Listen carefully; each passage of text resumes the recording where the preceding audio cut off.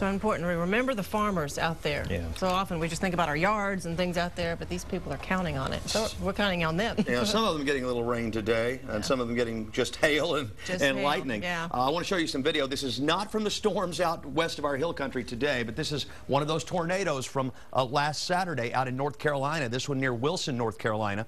And I told you all week we were going to talk about some teachable moments from this tornado outbreak. One of them, very, very unfortunate, that most people killed in that tornado outbreak were in mobile homes, and many of them just didn't follow simple tornado safety rules, and they lost their lives as a result. And that is the topic today of the weather blog on KXAN.com, tornado safety in mobile homes. And here it is. You can get to it again right under the weather menu. It's the very bottom thing, the weather blog. We talk about specific safety rules for mobile homes today, and essentially you get out of them. You abandon mobile homes. Even in weak tornadoes, mobile homes are dangerous places to be.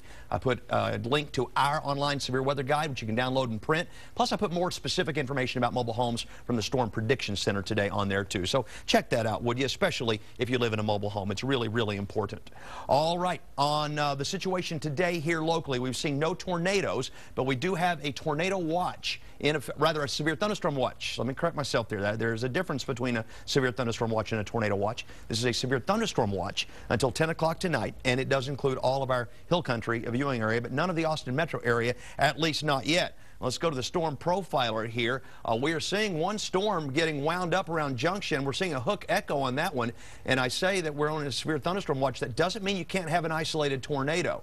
And our Viper system, our storm profiler as well, indicating that there's a strong rotation in this storm just to the northwest of the Junction area. I know some of you folks watch us out there in Kimball County around Junction. If you're north of Junction, boy, keep an eye on that storm. It is really hooking up, and I wouldn't be surprised if the National Weather Service issued a tornado warning on that one before too long. But we're not in a real favorable environment for tornadoes today, but they can certainly occur. And as you can see, these storms, they're not making much progress to the east, are they? So you folks in Mason County, keep a close eye out to the west, but there appears to be nothing imminent in your area right now.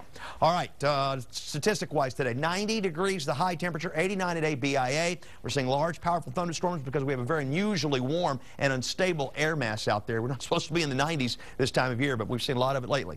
And you can see a lot of humidity out there. It's hanging in the air pretty thick right now, but it may or may not rain at all in Austin tonight. Some of the computer models completely dissipate this stuff after the sun goes down tonight.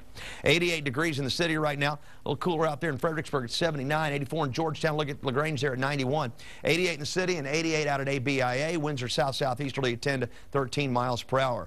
Well, there's your contrast in air masses. Can you see it? 61 to 71. 88, 101 down in Laredo. When you get a cold front in Texas in May, you're generally going to have some thunderstorms. Even though we don't have a lot of upper-level support, there's no organized storm system coming in to give these storms lift and create a giant complex of thunderstorms. So that's why we think this little cluster could be pretty isolated tonight and kind of fade away after the sun goes down. Sometimes they surprise us, but we'll see what happens. But right now, the biggest threat certainly lies in the hill country. Our computer model doesn't think much is going to happen in the Austin area at all tonight. And the front lifts northward as a warm front tomorrow, taking rain chances away from us for, well, some time to come. Lows tonight.